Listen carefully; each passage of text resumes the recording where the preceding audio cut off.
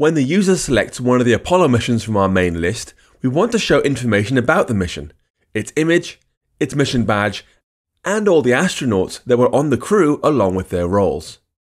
The first two of those aren't too hard, but the second one requires more work because we have to match up crew IDs with crew details across our two JSON files.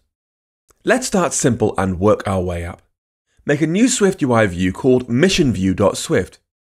Initially, this will just have a mission property, so we can show the mission badge and description, but shortly we'll add more to it. In terms of layout, this thing needs to have a scrolling VStack with a resizable image for the mission badge, then a text view, then a spacer, so everything gets pushed to the top of the screen. We'll use GeometryReader to set the maximum width of the mission image, although through some trial and error, I found the mission badge worked best when it wasn't quite full width. Somewhere between 50% and 75% width looked better, to avoid it becoming weirdly big on the screen. Put this code into missionView.swift now. Let mission, GeometryReader, geometry in, ScrollView, .vertical, VStack, image, self.mission.image, .resizable, .scale to fit, .frame, max width, geometry.size.width times 0.7, .padding, .top, text, self.mission.description, .padding, spacer, min length 25,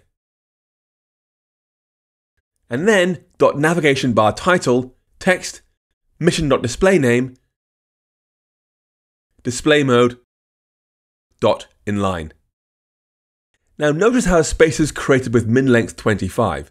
This isn't something we've used before, but it ensures a spacer has a minimum height of at least 25 points. This is helpful inside scroll views because the total available height is flexible. A spacer would normally take up all available remaining space, but that has no meaning inside a scroll view.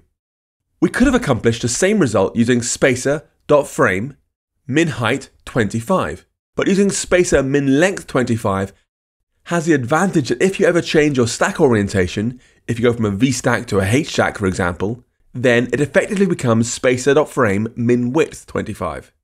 Anyway, with our new view in place, the code will no longer build, all because of the preview struct below it. That thing needs a mission object passed in so it has something to render. Fortunately, our bundle extension is available here as well. Static let missions, array of mission, equals bundle.main.decode missions.json. And then mission 0. If you look in the preview, you'll see that's a good start, but the next part is trickier. We want to show the list of astronauts who took part in the mission below the description. Let's tackle that next.